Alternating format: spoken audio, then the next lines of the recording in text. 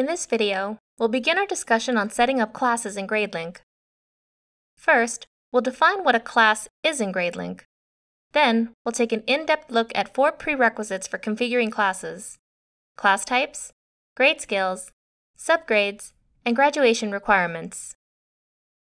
Before we get started, it's important to first clarify what we mean by class. Simply put, a class is a single subject taught to a group of students by a teacher. While it is possible to include multiple subjects in a single class, GradeLink recommends making one class for each subject instead. Technically, you can start creating classes as soon as you have at least one teacher and one term. However, GradeLink highly recommends that you configure class types, grade skills, subgrades, and graduation requirements first. Having these prerequisites set up prior to making your classes saves a lot of time down the road. Well, let's get started.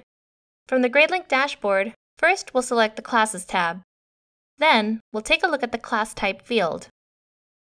Class type determines what kind of resources a teacher will have access to for a particular class. GradeLink has several built-in class types, which are indicated on the Class Type drop-down menu with blue text. Let's go ahead and take a look at them in more detail. The standard class type gives teachers access to a grade sheet, assignments, and lesson plans. The term Comments class type allows teachers to record narrative-style comments for each of their students. The School Attendance class type is used to create a daily attendance sheet.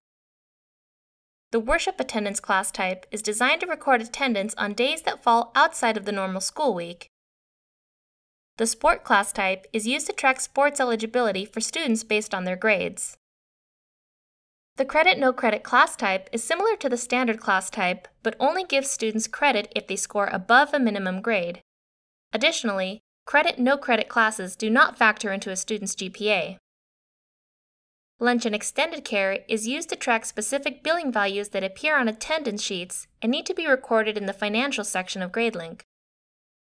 Finally, the Preschool class type is used to generate a form for parents and other authorized guardians to sign in and sign out students. Administrators can also create their own custom class types. We'll go over custom class types in more detail later in the video. The next subject we'll talk about is grade scales. Grade scales determine how a class is graded and cover everything from what scores assignments can receive to what marks appear on report cards. Let's look at them in more detail. To get started, hit the gear icon next to the grade scale menu. The default grade scale is Standard, which is a traditional A through F grade scale. The Honors grade scale is almost identical to Standard, except it has a 1-point GPA boost. With the Standard grade scale, an A would be worth 4 points, but with the Honors grade scale, an A would be worth 5 points. Alternative grades are non-standard grades that don't contribute to the GPA, such as incomplete or withdrawn. Similarly, assignment grade codes, such as excused or absent, are non-standard grades that are specifically applied to assignments. GradeLink also allows administrators to build their own custom grade scales. To get started, add a grade scale name and click Add. Each grade in a grade scale has several components. Grade symbol is the mark that appears on grade sheets, report cards, and transcripts. As an example, the grade symbol for an A+ is A+. Grade description is a brief description of the grade that appears in the legend on report cards and progress reports. Grade order determines the order in which grade codes are displayed. For example, an A+ on the A through F scale would have a grade order of 1, an A would have a grade order of 2, and so on. Lowest percentage refers to the lowest numerical equivalent for a particular grade. For example, the lowest percentage for an A- on the A through F scale is typically 90%. Highest percentage is automatically calculated for you based on the lowest percentage of the preceding grade. In other words, if the lowest percentage for an A- is set to 90%, then the highest percentage for a B+ would automatically be set to 89.99. Letter grade conversion refers to the percentage value that the grade would be equivalent to. This value is necessary for performing calculations in cases when assignments receive non-numerical grades.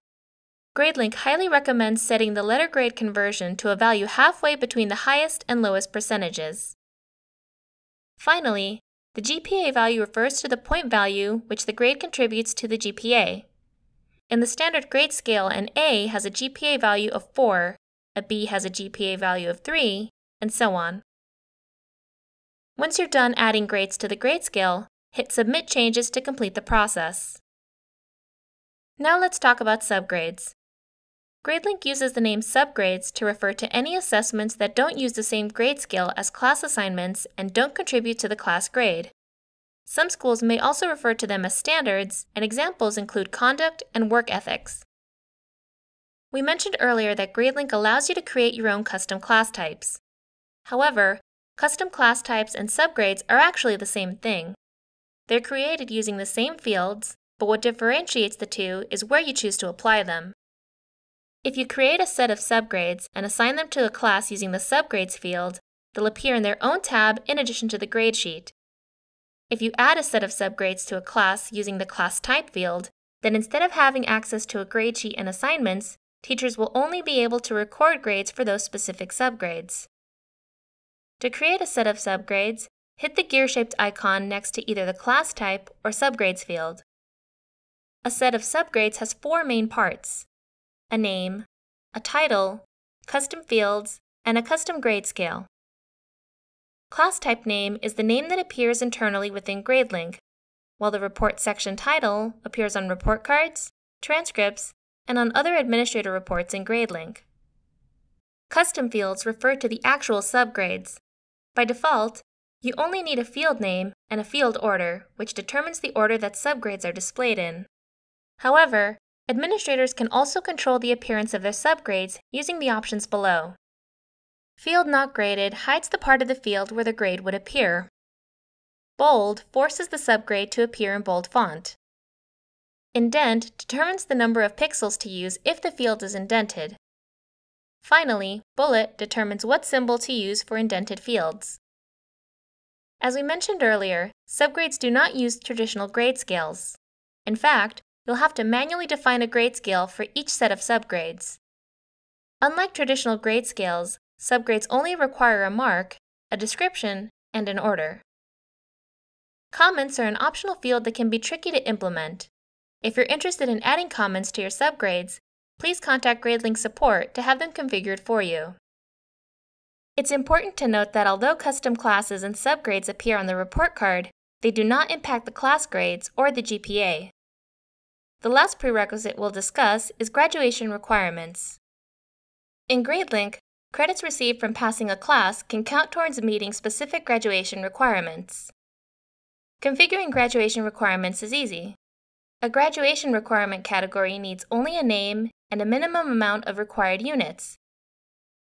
It is important to note that a single class cannot count towards multiple graduation requirements. This wraps up the first part of our discussion on classes.